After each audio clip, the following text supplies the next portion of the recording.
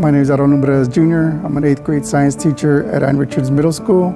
I've been teaching in La Joya SD for 20 years teaching. It means a lot. This is my 3rd time receiving the Teacher of the Year to represent the middle school now. It says a lot about me. I've always done everything for my students. I want to be a good example for my coworkers because I do go all out for my students. I love teaching.